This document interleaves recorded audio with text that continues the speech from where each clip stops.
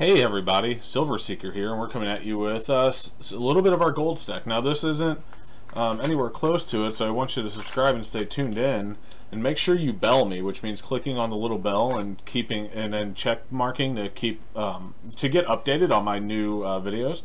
Because subscribing, even though this is a new channel, I've been on YouTube for quite a while, subscribing doesn't do anything anymore. So bell me, I would say. Subscribe and bell me. But anyway.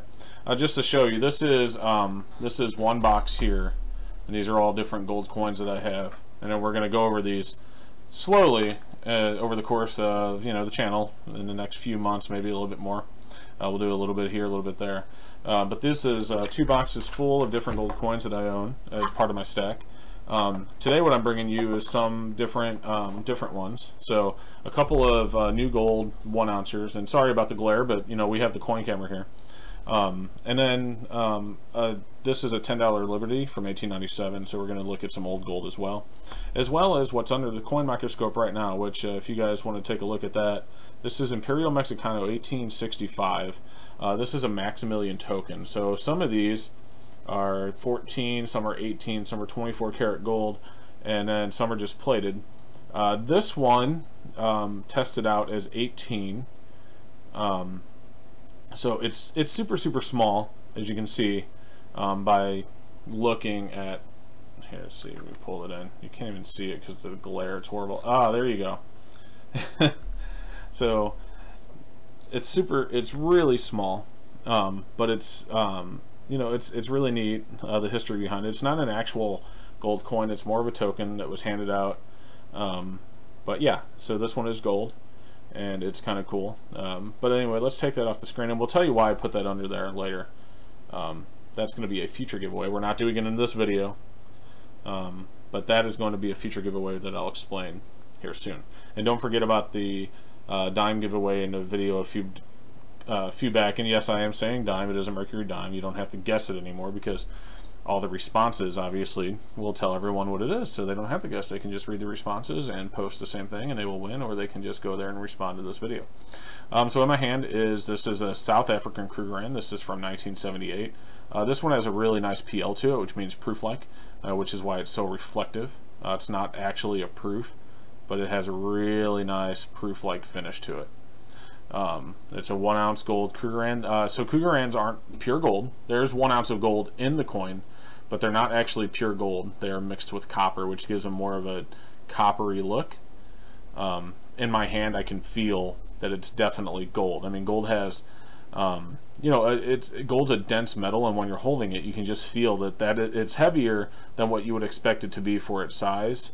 And when you handle a lot of them, like I have, you can just tell by holding it that it's definitely not fake. I mean, all right, so I guess I should clarify. It could be that it's like lead, because lead of this size would also feel that way.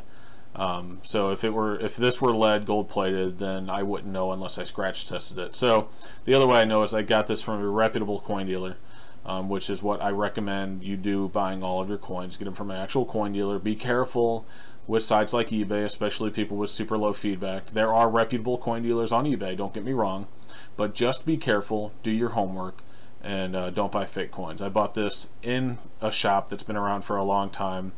The owner I know, and I trust, and I've never gotten anything fake from him. He has shown me some fake stuff that's came into his shop before, but he has never sold any of it. He didn't even buy it. He was just given the items. But anyway, ooh, you didn't hear that. You didn't hear that. I just dropped it. Oh, that is unfortunate. It doesn't look like it took any damage. There's a couple nicks, but I think those nicks were there. I dropped it onto a flat surface, so I think I'm okay. Let's go ahead and zoom out. We were zoomed in for the Maximilian 1865 token. We're going to zoom out so we can take a good look at this Krugerrand, and then we'll switch over. Alright, so you can see we have fine gold 1 ounce. You got the initials of the maker there under the I believe that's a gazelle. It says Krugerrand 1978, or maybe that animal is called, I don't know, it looks like a gazelle. I'm not super And anyway, if that's not a gazelle, tell me what it is in the comments. How's that? All right, you see that nick in the edge here? I think I may have caused that when I dropped it, and that is unfortunate, and that's the risk I take when I'm handling coins. In fact, I'm wearing 2 sets of cotton gloves. I probably should have a plastic glove in this hand because it provides a better grip. Actually, we'll do it while we're recording. Why not? So I have a box that I keep handy. Okay. We are not dropping any more coins. So with the latex glove on, I have a better grip of the coins. I don't have to worry about dropping them as much. Okay. But I do think I caused that nick on camera. So congratulations to me. You guys got to watch me damage my own coin. Anyway, Swede Africa. Can't quite pronounce that, but I know it means South Africa, and then it says South Africa in English as well. So you can see, beautiful coin. Okay. Next up, we have, let's see.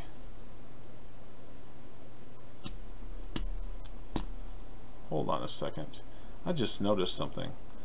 My coin, so when I switched to the webcam, I noticed that because I changed resolutions to try and give you guys a better image, and I just noticed that I need to recenter this. So, okay.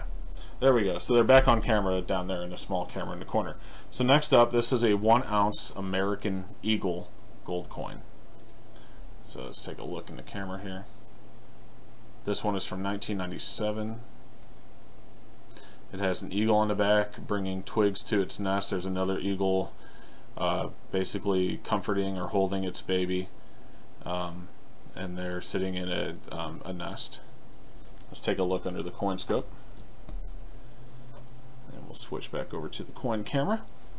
You can see 1997. You have Lady Liberty on the front holding a twig and a torch. Looks like we're a little out of focus here. Let's fix that. Beautiful. All right. She's draped in a blouse and standing in front of the rays of the sun. You can see down here in the corner it's a Capitol building. Looks like she's coming over a hill with the sun rays behind her, so maybe the sun is setting. Flip over to the back. He's got United States of America.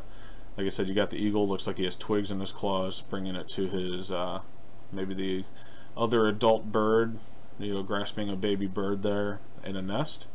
That says 1 ounce fine gold, $50, and that's, I know that's still out of focus, isn't it? It's just not, I guess it's not focusing the whole point because we're zoomed too far out, but that's okay. In God We Trust, E Pluribus Unum. Beautiful coin, great detail. I didn't drop this one, so we don't see any nicks on the edges. Okay. Next up, this one's a little bit different, and it's in a case. I'm not going to take it out of the case. But here we have a Australian $100 Year the Goat. Take a close look at that. The case is giving it kind of a glare, so it's hard to see in the webcam here. Need to get a better camera, maybe. Let's go ahead and throw it up under the coin microscope. Alright, you see the reflection because we got the plastic casing on. But 2003 1 ounce 4 nines fine gold, so 99.99% gold, about as close as you're going to get. Canada does have a 5.9 gold maple, but 4 nines is there's not a big difference between the two. I mean, it's really close. It's about as pure as it gets. It's 1 ounce pure. I got Elizabeth II, Australia, $100. She is queen of everything, apparently. IRB, which I assume are the designer's initials. You can see that Queen Elizabeth has a proof reflective finish. In America, this would be called a reverse proof coin because the foreground is proof and the background is matte. Same goes for the front with the goat. So that's a beautiful coin there. And then last but not least, we have our 1897 $10 gold Liberty. Now this is different from the other three. The other three are bullion coins that were made for bullion for the weight of the metal. This one is made to be used as a coin. So this was actually made as a $10 coin to be spent as $10 when it was released back in 1897 and prior. They're obviously $10 lives older than this one and newer. Switching back over to the camera, we can take a look. try and focus since it's a little bit smaller of a coin here. So with this, it's not pure gold. It's 90% gold mixed with copper and I believe silver. The amount of gold in it is 0.48375 ounces, so just under a half ounce. You can get that number by taking the amount of gold in a $20 lib, which is called a double eagle, which is 9675, and dividing that by 2. The reason this, so a $10 Liberty and $10 Indians and other $10 gold coins are actually called eagles. So this isn't just a single eagle, which is a $10 gold coin. You can see United States of America, In God We Trust, $10. You got the heraldic eagle spread on the back with the shield, holding twigs and arrows in his claws. And then on the front, we have Lady Liberty. You know, beautiful hair detail. This one has a little bit of rub on it, but it's like a nice AU condition wise. And we got the year, we got the stars. You can see all the stars still have their radial lines in them. You can see all the dentals around the edge. Very beautiful coin. So if you guys have ever heard of the term double eagle, which is a $20 gold piece, the term double eagle doesn't come from the fact that the eagle is spread and has 2 wings on the back, or some people think there's 2 eagles or whatever it is. The term double eagle is just that it's double the amount of an eagle. So a $10 coin or a $10 gold coin is an eagle, and a double eagle is just that, a $20 coin, hence the double. It has nothing to do with the picture on the back, which a lot of people think. So hopefully that gives you sums up and gives you an idea. So switch back to our coin, our webcam here.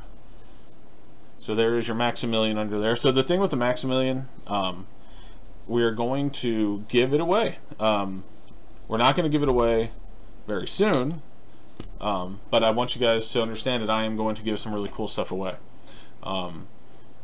After we get to 100 subscribers, we'll be giving away the Mercury dime, which, by the way, someone guessed 1941 or 43. It's not that. It's actually in the 30s, the date on that one. But we're going to be giving away some other cool stuff. This one I'll probably give away. I will do a video and let you know when, but it's going to be somewhere between 500 and 1,000 subscribers. So if you guys subscribe to my videos, we'll have some other cool giveaways, and we might have something between the Merc and this, just depending on what it is. But this, again, not this video. Don't leave a comment asking about the giveaway. This is not for that. This is specifically just telling you that this is something that we will be giving away in the future of this channel. So you guys want to stay tuned, and like I said, make sure you bell me, and we will talk to you later. Peace, and we'll see you in the next video.